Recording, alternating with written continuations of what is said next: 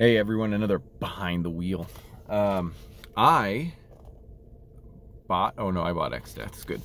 So this is just a haul, but it's sort of a vlog. Sometimes I like these hauls better because I can talk about the series or talk about something, not worry about spoiling because I haven't read them yet. So that's cool for me in that context. So here's me talking about the books that I bought. So I bought 3 covers of 10 Deaths of Wolverine. I don't know why. You know, I'm trying to save space and I keep doing this. I don't even particularly like these covers. I mean, this is basically me just admitting that I'm addicted and I need help. Please send help. Please send help.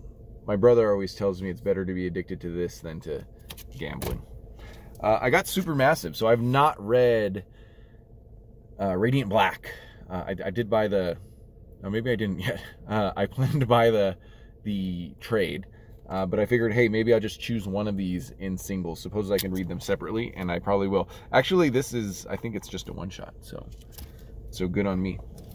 Oh, Radio Apocalypse. This is, I've been waiting a long time. We were comparing this to What's the Furthest Place from Here, and they both came out like a week after each other, 1 and 1, and now What's the Furthest Place from Here is at number 4, and this one just barely came out, and Vault has been doing a, you know, Vault has been late a lot. So I would recommend trade waiting Vault. I've been waiting for a lot of, so this is the other one, I might as well just jump to it. So Dark Interlude, this is at number 3, and number 1 came out like a year ago or something. And it's also Vault. It's also part of the, you know, the white noise crew that I enjoy a lot. And I've been waiting a long time. Now I gotta go dig up Dark Interlude 1 and 2, I guess. I don't know. But Vault's great as far as quality and writers and artists that they get, and, you know, story arcs, worth every penny. But you should maybe start thinking about going the trade route with them, and just waiting for it.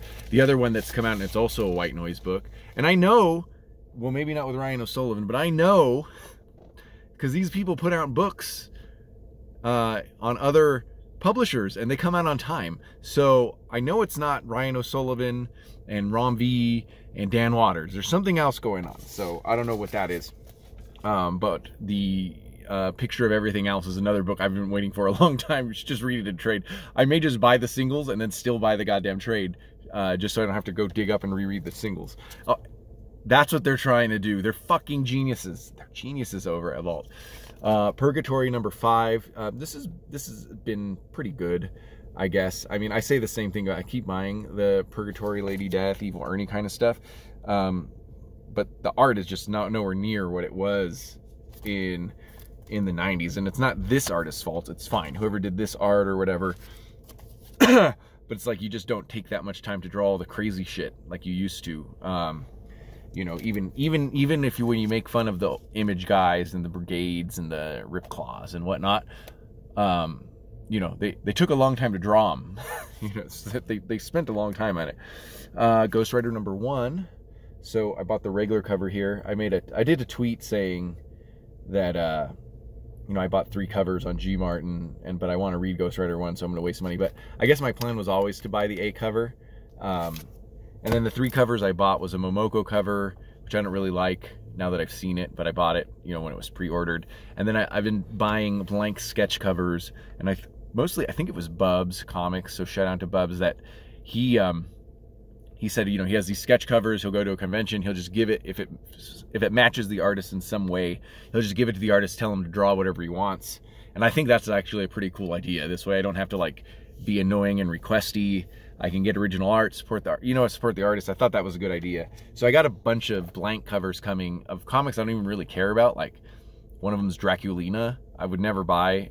I don't know. What's his name's writing it? So I had a bad experience with one of those Vampirella spin-off titles that I didn't like. So I wouldn't necessarily never buy Draculina, but I had this bad experience. So I have the cover, the blank cover, right? So I also have the Ghost Rider blank cover, and a couple other ones, a couple of the Spawn ones and stuff. So I'll have like a couple in my pocket, and I could just tell an artist that I want, that's cheap, that you know, draw whatever you want on it. Speaking of Spawn, there's Gunslinger Spawn.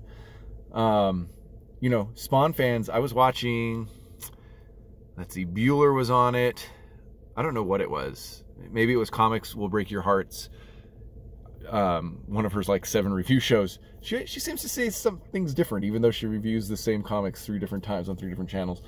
But I think it was on that show, and she had Bueller and she had Travis. Shout out to TM Nerdy too, and they were reading Spawn, and they saw big differences between the Spawn books, and I enjoy them too, but I don't see big differences between them, and I think I've said that before. I just feel like I'm paying $2.99 a lot, and then also because I'm also the person that loves it that it's $2.99, I'm happier to buy multiple covers, but now there's multiple titles with multiple covers, so it gets that gets a little bit tough. Arrowsmith, I shouldn't have bought this. You know, I grabbed it because I turned out to really love #1. This is like the 2nd or 3rd volume or something. So I ordered the oversized hardcover of the 1st volume, and so I'll read that. And I was gonna trade weight this, or even wait for an oversized volume of it. If this sounds good, and I know I'm not reviewing it now, I would say to buy, not to go find the singles or the old trade, because it was through DC. Maybe it was, I don't think it was a Vertigo book, but you know, they're gonna uncensor some stuff, and you know, it's probably very light censorship that they had to do for DC, but on the Image version, that's the oversized hardcover, they're gonna uncensor some stuff, so it's at least the pure version. So I started Usagi Yojimbo. You know, there's 2 series going on. One of them is the main series, the main new series that's colored, and then another one is a bunch of older series that are now colored. And in both cases, I started at part 2 of the story. So this is Lone Goat and Kid, which is of course a play on Lone Wolf and Cub. But I bought #2, and now I got to go find #1. Then I bought the other Usagi Yojimbo, and that was it was number 26, but it was part 2 of the story. So I already ordered 25 on eBay, and I'm gonna give Usagi a good 12 months. I just want to see what there's a couple people out there that really that have just started it within the last year or 2 and have really loved it. So Sleepy Reader, of course, I've mentioned Perry Comics, who's never changed his YouTube name, but he's apparently still Perry Comics, and they love it. You know, and they're both completely different kinds of readers, by the way. Both of them completely different kinds. So I think that is good. That little contrast is good enough for me to give it a longer shot than just an issue here or there. And Spurrier, Step by Bloody Step. Now, I just found out, just happening to see on a tweet, that this is silent, which is awesome. I think I accidentally bought the B cover, which is not awesome. But you know, Spurrier, Matt Lopez, I think people are calling him Lopes. I'm going to just go with it's Lopez. I'm going to guess that he just doesn't do it with the normal Z. Is the colorist who colored Bill Evely's art on Supergirl. So he's doing this now. And actually, this art looks great. So, and Bergara is someone else I like. I just can't remember what I like him from. And then, of course, Spurrier is great. But look, so, you know, these wordless comics, you must go much slower because you'll enjoy them much more. Right? And trust me, I know how hard it is to read wordless comics. I'm definitely the speed reader type. So I have to like go, okay, Chris, you can be the speed reader on this Star Wars comic, but slow down for some of these other comics. Oh, speaking of Star Wars, here's the comic I'm going to be a speed reader on, number 13. So I actually just read whatever I put on Twitter, like number 10. So I need to read 11 and 12. I think I missed two issues of Star Wars Adventures, or I just boxed them or forgot to read them because I was not very familiar with what was going on in what was the last part of issue number of an arc of issue number 10.